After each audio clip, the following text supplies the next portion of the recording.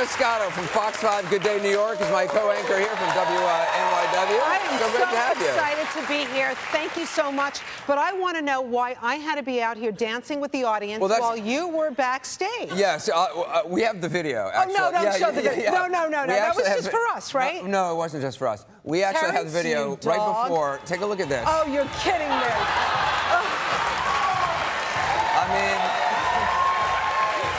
yeah. You're humiliating me right at the very top. By the way, you'll look at this video. Notice, normally it's everybody in the studio is dancing. You were the only one dancing there. Everyone else was seated. You know what, Anderson? I thought I was coming to be your co-host, but I want the show to be mine. The Rosanna Scotto Live Show. I see it. You were doing a little of the Gangnam style dance.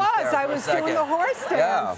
Very good. Very good. All right, so I saw something on Fox 5 that so freaked me out. You know I'm a big ice cream fan. I know. And soft serve is something I haven't had for a while, but then you guys aired this report about what's in soft serve ice cream. That's right. Our guy, Arnold Diaz, does this shame, Right. and he went around and he tested 20 soft serve trucks. Some were frozen yogurt, some were regular ice cream.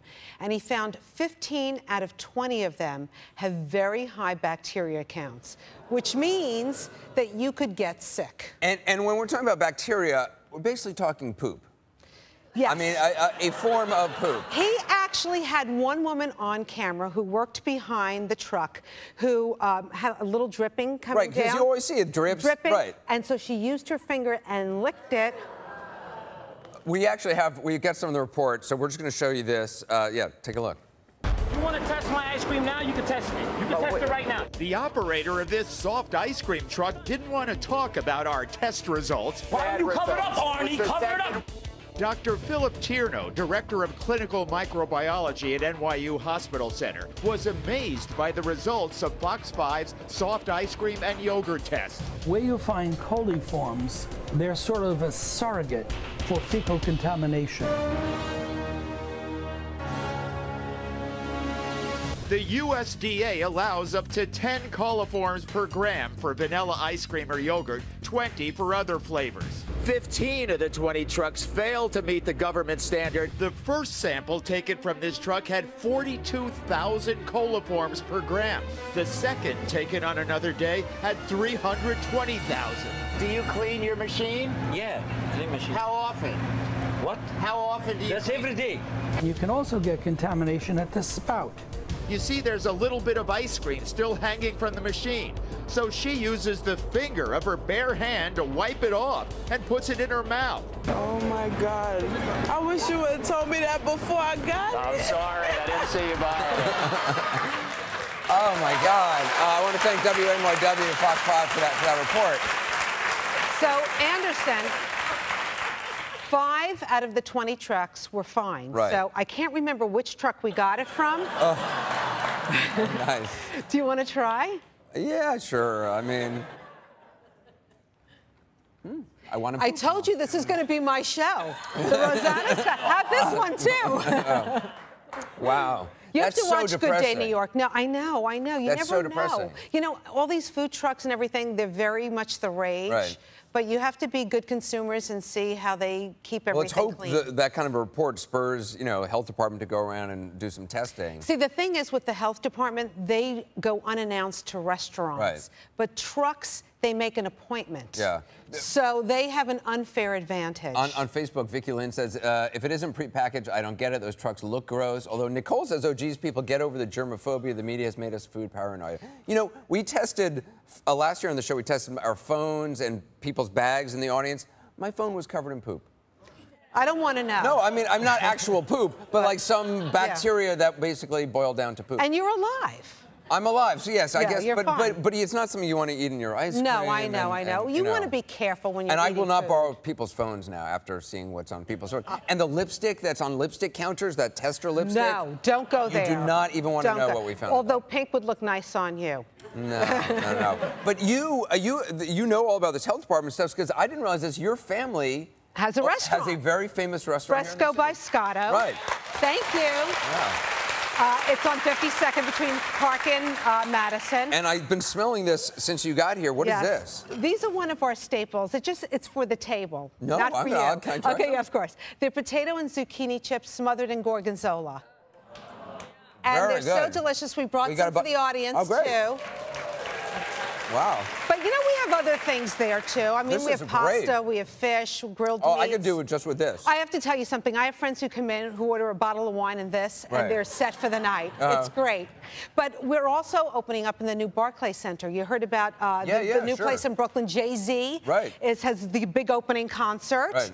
And so we have a big kiosk there, and we're so excited. And I have a present for you. From the Nets and the Barclays Center. Oh, very Hello, nice. Brooklyn. I know you're a Manhattan boy. Very good. But I'm a Brooklyn girl, and we show Brooklyn pride. I like that. I have a present for you. Although I gotta say, this is a large. I'm glad you think I am a large, and in my mind, I think I am a muscular large. In fact, I'm more of a rather small medium. But maybe I'll shrink it down. Yeah. I really like. It's a great. I like the graphic. It's it's hot. Yeah. It's hot now. But anyway. How long? Susan on Facebook wanted to know how long you've been doing the news. Well, I've been at Fox 5 in New York for 26 years, which is a very long time. So you started when you were like 5? I started when I was like 5. That's good. I started there. I was a young kid. They used to call me the cub reporter. And then I got married to my husband, Louis Ruggiero. I had my 2 children there. They know every You had them at Fox 5? Well, you know what? It felt like that. Actually, my son was born. There's your family. Yeah, wow, this is my family. My daughter, obviously, is the one laying down. Right. It's the new improved version of myself. And my son almost was born right there while I was doing the 10 o'clock news. I tried to keep him inside. For it's 10 o'clock, do you know where your children are? But he, 9:30. 9:30. Yeah. Really? That's so funny.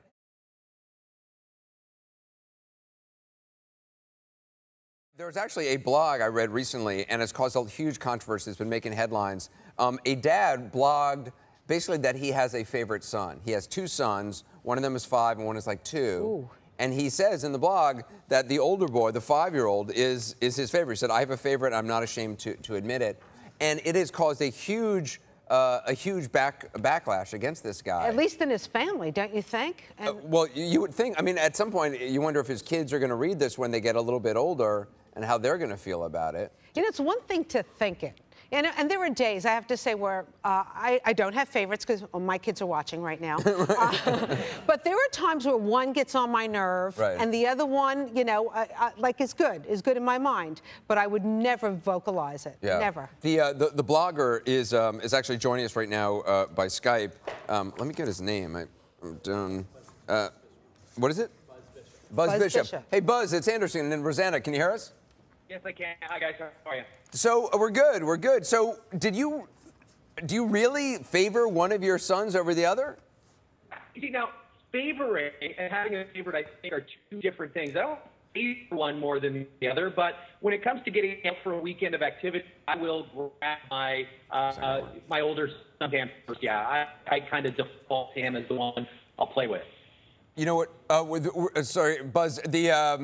The Skype is not working. You're dropping out, so I can't really hear. So we're going to move on. We're going to try to fix it. We have such an exciting show today. Carol Burnett is on the show. I know. And I don't know about you, but I mean, for the first, she went off the air. The Carol Burnett show went off the air in 1978, and I was 10 in 1978. But for the first 10 years of my life, this was such a formative show for me and for so many comedians and stuff. But I remember what was so great about it was a show the whole family could watch. And it was like I would stay up late and I would try to stay awake for it. And I remember I would lie on my dad's stomach and watch it. And I remember he would always be laughing so much that my head would always be jiggling. And I was laughing so much. So I'm so thrilled that she's here and Vicki Lawrence and Tim Conway. Awesome. Yeah. Awesome. Yeah.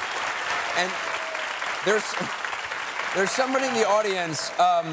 Where is Amy Nadra? Where's Amy?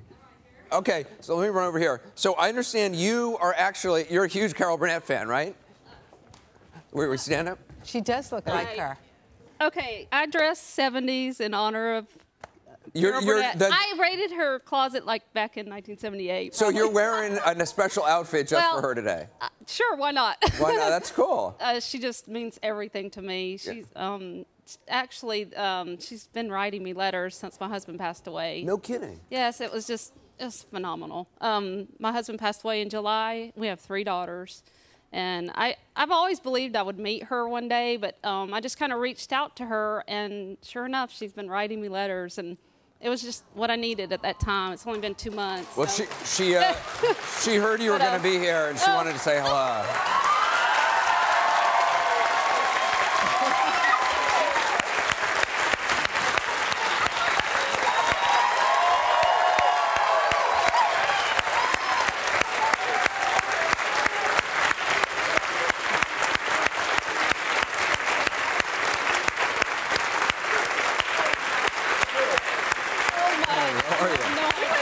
I know, we haven't met. I'm so excited. We're all meeting. I know. I feel like it's a big group hug here. Here we go.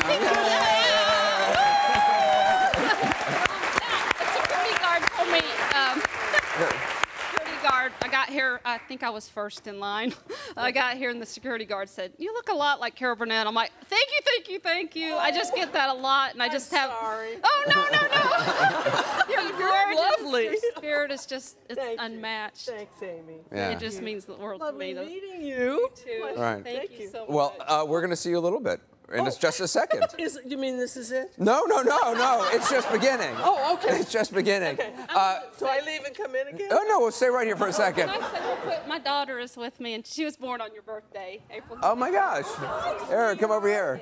We're going to go to a quick break while they get together. Carol's going to be back later in the show. I'm so glad Rosanna stopped by for the 15. Rosanna, thank you. We're going to continue watching on Good Day New York on Fox 5. We'll be right back with the world's smallest siblings. They're going to join us now.